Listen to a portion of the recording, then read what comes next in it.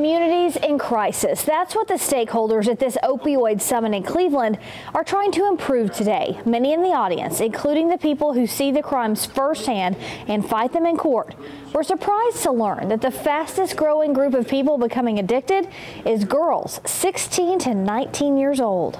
I would have thought it would have been the elderly population that needed the medicines, but just the fact that the teenage population is what's so prevalent of this was staggering.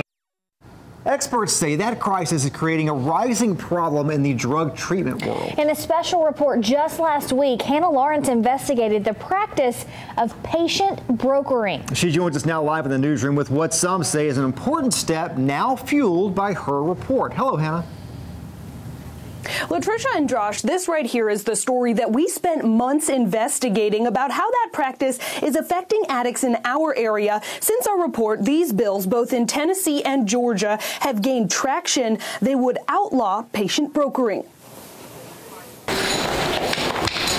Pastor Steve Morgan went blind nearly 13 years ago, but he says that's not what brought darkness into his life. Recently, he's led dozens of funerals for people who have overdosed on opioids. But it certainly makes an impact on you. What saddens him even more tonight is that he's heard about people out there recruiting addicts for treatment centers just to get a kickback. In some worst-case scenarios, the state of Florida found facilities keeping addicts sick so that they could continue to bill their insurance. I think it's very unfortunate.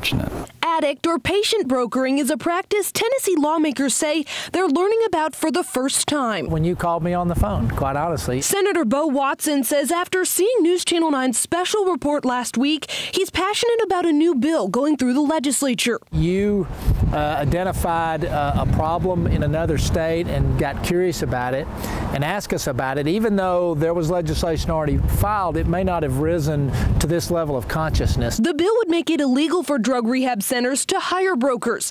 Bradley County's district attorney says he supports it. Where there are continued abuses, it would give us an ability to prosecute those. At its core, this is a consumer protection bill. So does Morgan. I think that we need some leverage because the problem is epidemic proportion. An epidemic these men are trying to make sure doesn't get worse. Morgan says that he's so troubled by the drug epidemic, he's proposing a plan to build a treatment facility in Bradley County. Reporting live in the newsroom, Hannah Lawrence, News Channel 9. Thanks, Hannah. Similar legislation has also been introduced in Georgia. Senator Renee Unterman says she talked to several people who have been recruited by brokers in Georgia. She compared the practice to human sex trafficking. It's victimization of an addict and their families. Oftentimes, these families actually pay out-of-pocket money, or the addict may have insurance.